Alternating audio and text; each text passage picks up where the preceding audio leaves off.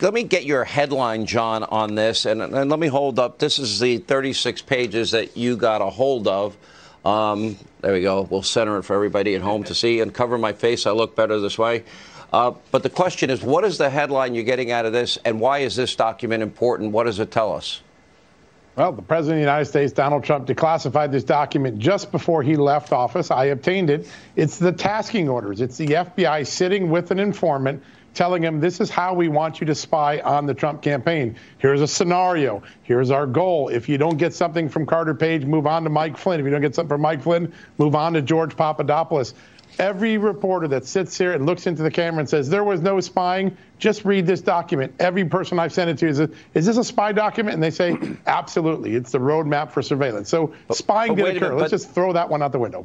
But these documents that Donald Trump declassified, aren't they the tasking orders for FBI informant Stefan Halper to infiltrate the Trump campaign? Is that your interpretation of this?